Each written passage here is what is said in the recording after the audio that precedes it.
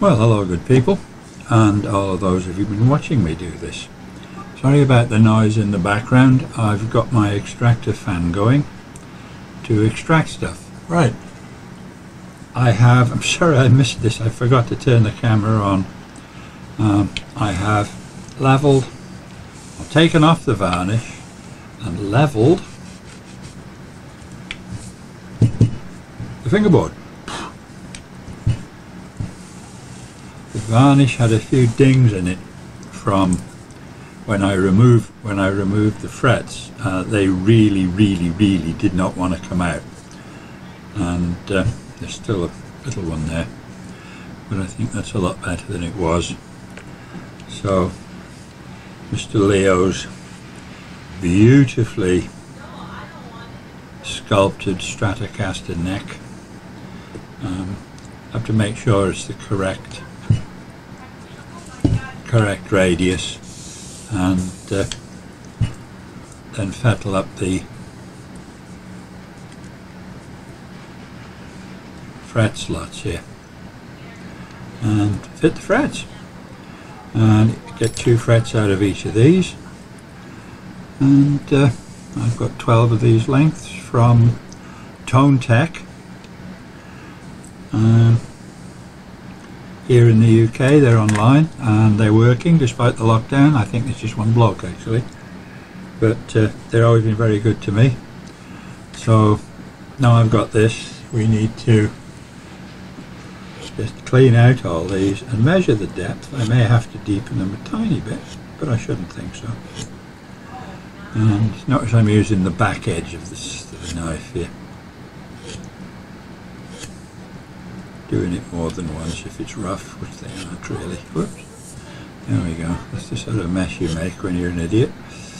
I don't know about the rest of you, but I'm getting really fed up with this lockdown business. Gigs are hard to come by. Actually, gigs are impossible to come by. A lot of my friends are doing the online thing, which is great, I suppose. I could do it, I've got the kit, but why, I say to myself, should I do that? Anyway,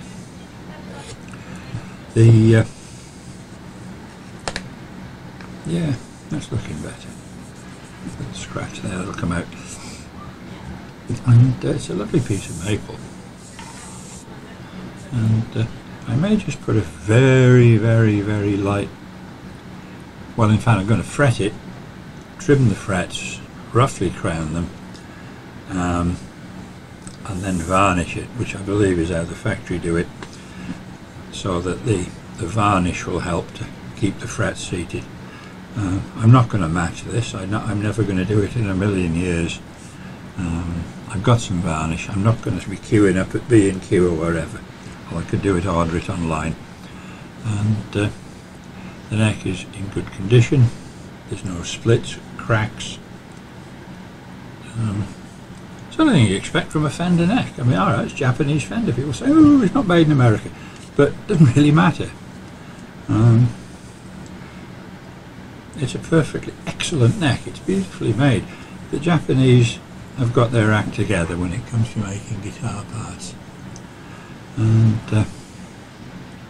that's where we are at the moment. So, real short video, this one. Not much going on.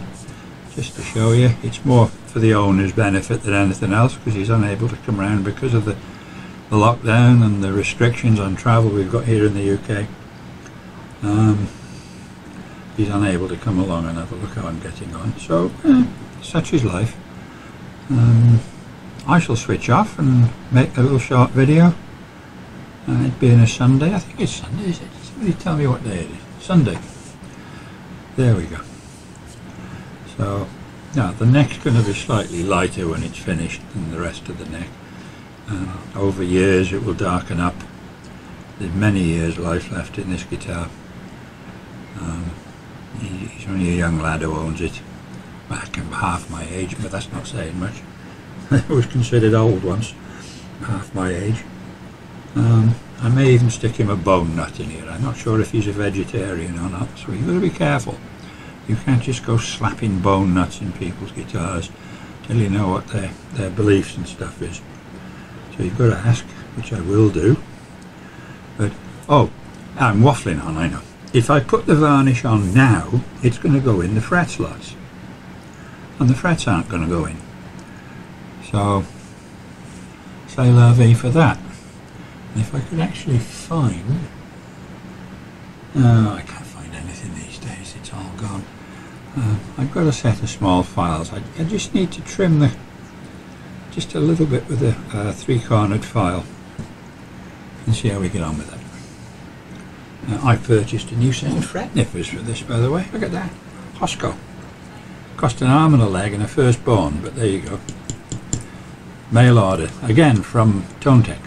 So, good stuff, Costco. Bring it a little bit closer, you can see it. I mean, I could make my own, but I can't get to my workshop. Because of blah blah blah viruses. So this has got a completely flat. So when you nip the flats off, so it does them, and you haven't got to do an awful lot of filing away. That's it. Other stuff I can do, well, I've had to strip this down and clean it. It's a bit manky. It's lovely and heavy. I don't know what this is. Probably zinc. I'm not going to start scratching at it to see what it's made of. It's heavy enough to be brass, to be honest. But, let's have a little look, shall we? Oh yeah, just a gentle scratch on the cut. No, it's zinc. So, either way, it's very heavy. Good bridge. Yeah, people say, you've got to have brass or whatever, molybdenum disulfide bloody essence. Take no notice. Take no notice. Anyway, enough for tonight. Thank you very much for watching, and see you in the near future.